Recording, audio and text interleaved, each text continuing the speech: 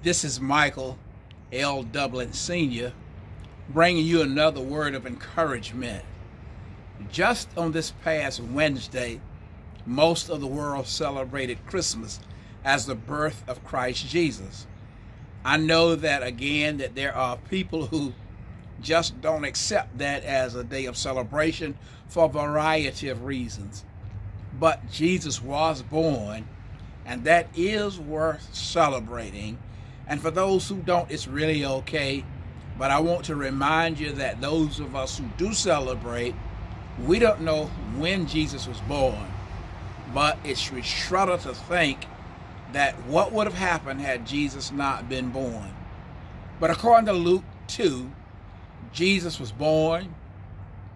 And when he did, the host of angels said in verse 14, "Peace on earth and goodwill towards all men." Peace on earth. At the time that Jesus was born, there was chaos and political upheaval, war going on, community upheaval. There was issues within families, within a variety of relationships. And there, after all of the years that the world had existed, there in a manger, in a place of poverty, is Jesus born. He did not come in some kingdom that was surrounded by royalty, but that introduction, that portal in which he came unto the earth was very important in that it signified that God could identify, and he said he was coming, at least the angels did, for all mankind, because the wars and the chaos that was in the souls and the minds and in the hearts and among the people was not pleasing to God. God did not create us to live in a life of chaos from the time we're born to the time we die. James later on asks us a question. He says, doesn't the wars that come from you come from within you? You quarrel, you argue, and he says those wars, don't they come from within us? So here we have the Prince of Peace for all mankind. James is identifying that our wars actually start within us. No matter how large or international the conflict, and whether it's over resources, military, territory, or whatever it is, all wars start in the heart of somebody. And in this situation, Jesus Christ gives the world an opportunity, and especially your world, to have peace. And yet, you and I often don't allow what he says and who he is, what he's done for us, to guide us. So we go to church, or we go to some assembly, we even are on Facebook or other social media entities with all this inspiration.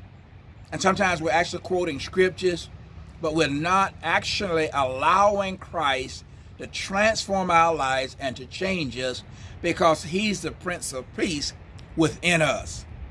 Whenever we are at war, we don't start off at war. There's usually a desire that we have that's unmet. When our desires are not met, they become a demand. And when they become a demand, we will do any and everything to get what we want.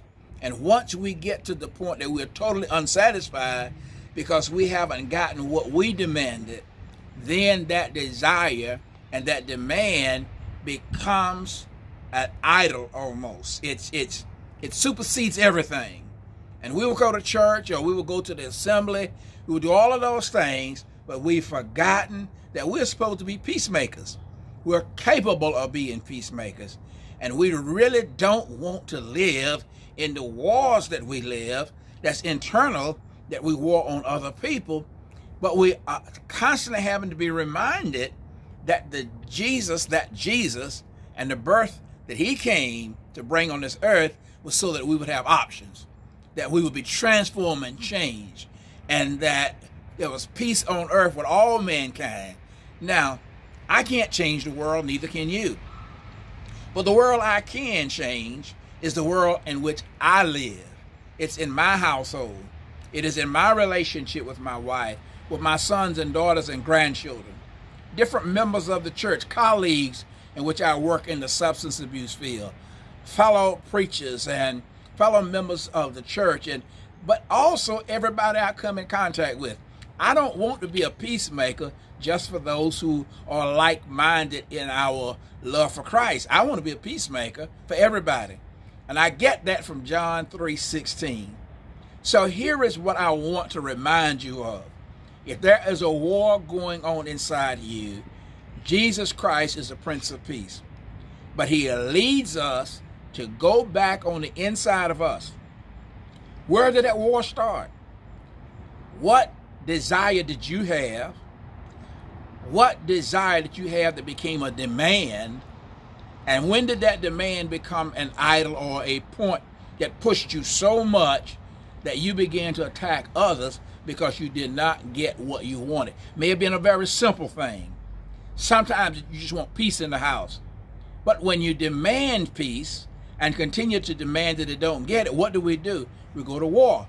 So we start bothering people. We start fussing at them. We start saying negative things, which in turn ignites them.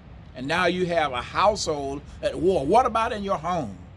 How are you going to develop emotional intimacy? How are you going to get connected if we have not put out those fires of those desires that we wanted, that our spouse does not meet?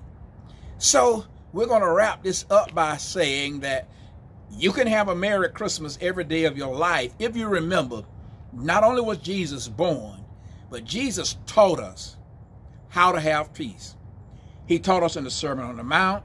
He taught us the principles, but you and I have to actualize them. We have to desire them, and we desire to put them in place.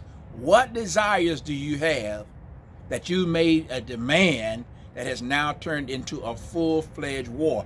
Confess it to Christ Jesus. Begin the process of imagining yourself no longer being at war within and war without. Make sure that you decide that you've had enough and allow Jesus Christ as the Prince of Peace to be the Prince of Peace within you. God bless you. You've had enough war. Live at peace, peacemakers.